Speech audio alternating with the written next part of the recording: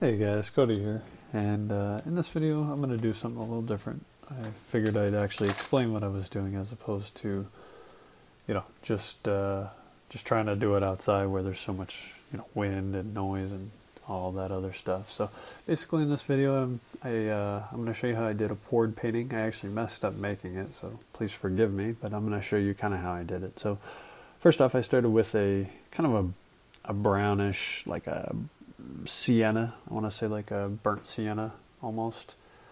And basically I just kind of give it a base coat. This is just really a tone ground to, in case paint doesn't stay like, or if it spreads out on the canvas but there's gaps, it at least has some color in the background. I also wet it down and spread it out so that when I pour the paint on, it actually spreads out a little easier. So you can see that I'm just kind of spreading it out across the canvas, and this canvas is just one that I had laying around, so I was really just messing around. Okay, so another thing that I kind of messed up on in doing this, because I hadn't done a poured painting in a while, so I kind of forgot how I used to do it, but this video is a good reminder of what to do, what not to do.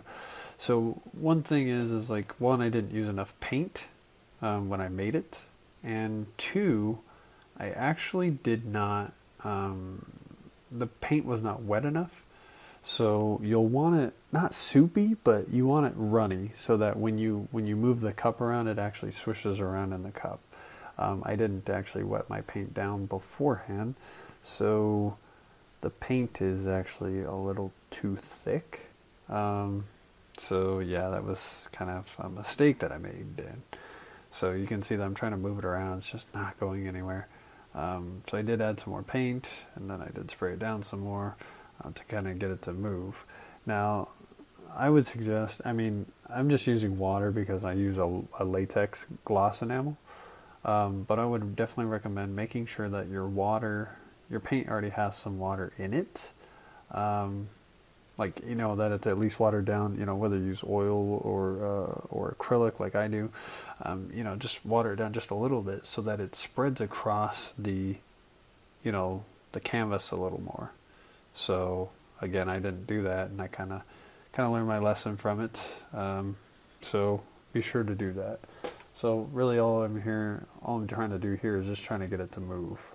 And I actually sprayed it a lot, but it actually turned out pretty decent still. So you can see I'm shaking it, kind of tapping it on the ground. I actually probably used too much water, but it looks kind of cool. It's not bad. Then I add some more yellow just because I wanted a little more color. It looked like it was kind of too dominant of simple colors, so I added a little bit more. And then it actually ran too much because I sprayed it too much. And again, because initially it started too thick, I actually added too much water. So anyway, at this point I kind of was okay with it. I actually was pretty happy with it. So here all I did was just kind of coat the sides with the paint that was there, and that's because I liked the look of it. So yeah, I just kind of did that, and just to get it to move a little bit more, I tilted it, and then that was it. I was pretty happy with it. So that's how I made this poured painting. Again, oh yeah, I forgot I added a little bit. Sprayed it, smeared it, and then I kind of just wiped it off actually. So that's pretty much it. So yeah, like I said, if you're going to do it, pour it all on there, give it a tone ground, but make sure that your paint can run pretty easily before you try to spray it around, or you'll just end up wasting paint and it won't really move. But other than that, that's how it turned out, and I was actually pretty happy with it in the end. So yeah guys, hope you enjoyed this video, and I will see you in the next one. Take care. Goodbye.